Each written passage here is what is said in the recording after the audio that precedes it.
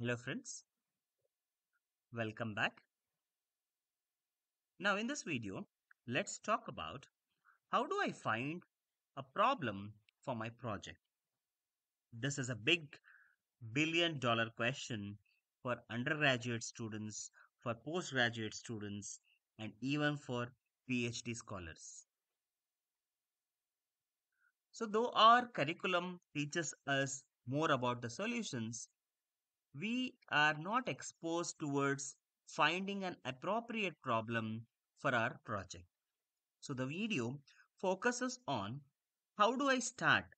Where do I begin my journey to identify a suitable problem for my project? Please remember, identification of a suitable problem is key to success.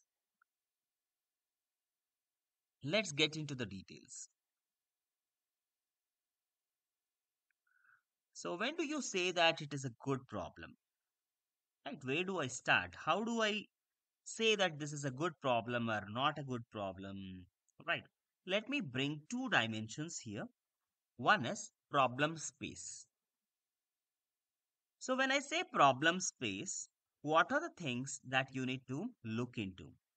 Number one, what is the challenge that we have to address? So in case if you're doing a machine learning or a deep learning kind of a project, do I have enough data to train my machine learning or a deep learning model? These are the two primary questions that you need to ask. The problem space is nothing but what of the challenges and why you need to solve that problem. And the second dimension is the solution space. Why I am trying to bring two different spaces, let me tell you. Right. Whenever you want to say that you are trying to do a good problem, the novelty should be there either in the problem space or in the solution space.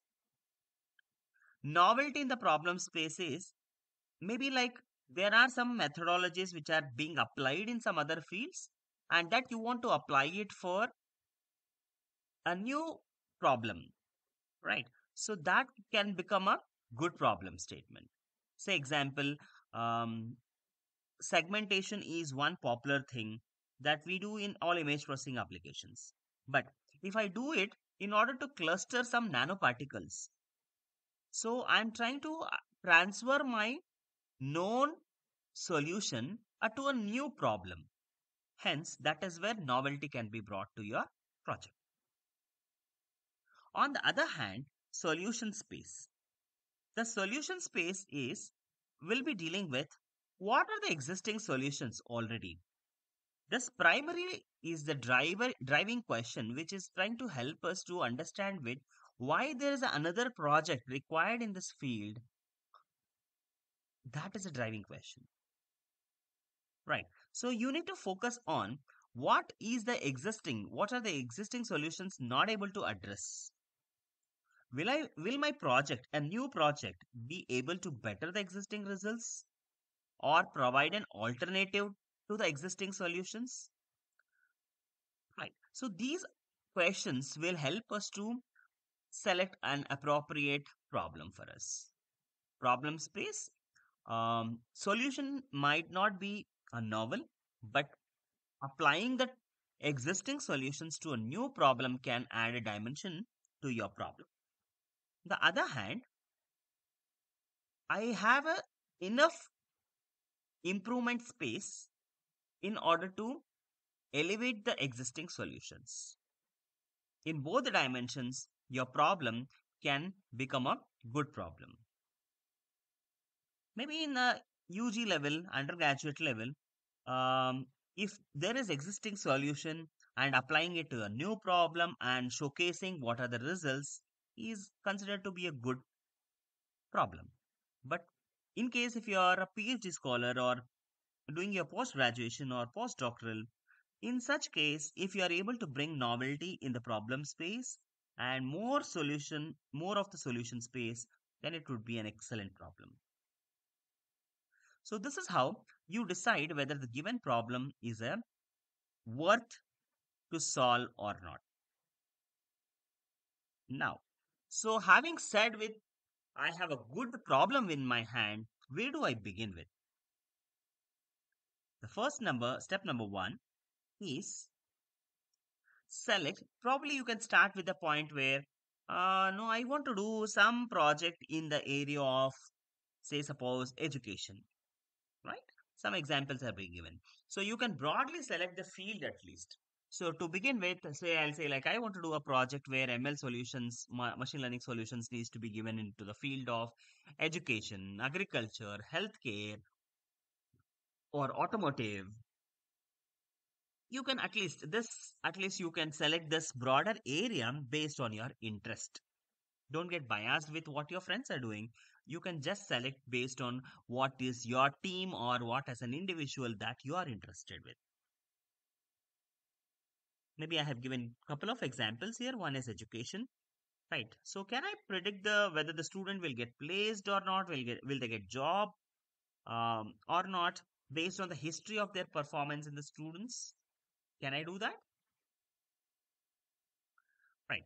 Second one is, though these are older projects, I just wanted to give you a feel like how does a problem statement can emerge out from a broader field, right? Plant disease detection.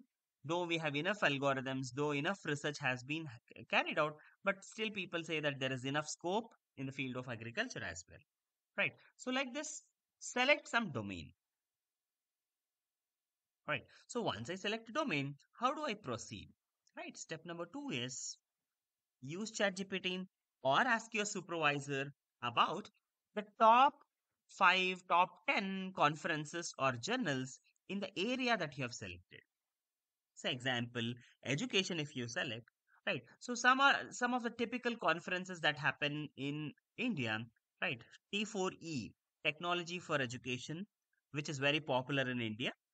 And similarly, ICTIE, International Conference on Transformations in Engineering Education, and there are some journals like JEET, JEET, right? JEE, IEEE, TOE, Transaction on Education, then Research and Practice in Technology Enhanced Learning. These are the very popular conferences and journals that we have.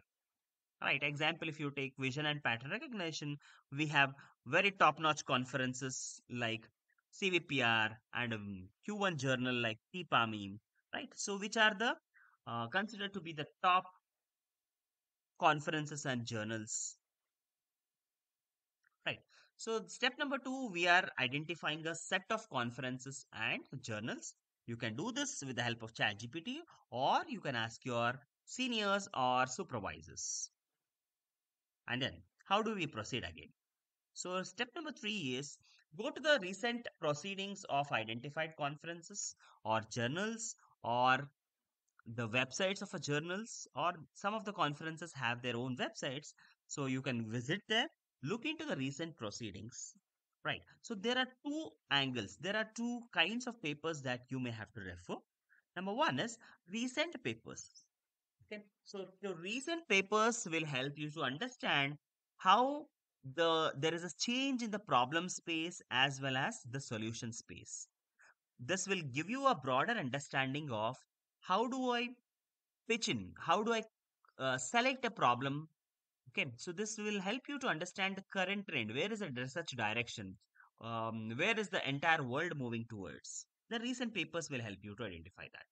But on the other hand, there are set of papers called as survey papers, right? So which will help you to understand the important milestones and the state of art methods, right? When I say state of art methods, that means they are the best methods that are existing till now, right? So you will find two kinds of papers, right? Recent papers will help you to understand where in which direction the research is moving, and the second one is the survey papers will help you to get the breadth of the knowledge in the particular domain or the problem. This is very important step. You may have to identify um, one or two papers. How do you identify one or two papers? Maybe read the titles of the papers. You need not get into the details of the papers right now. So you can read the titles of the papers, abstracts of the paper from the identified conferences or journals, right? That is step number 3, right? So choose 2 or 3 papers which interest you and talk to your supervisor, mentor, senior to finalize the problem for your project, right?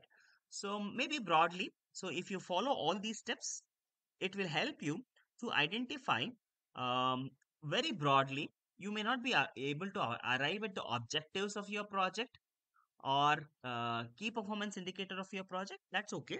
But till here, you will be able to identify the broader problem for your project. Right. So that's all for this video. Okay. And the further, I'll give you a link of a other video where you can think of how do we search papers, right? What are the important components of a paper, right? See you in the next video. Thank you.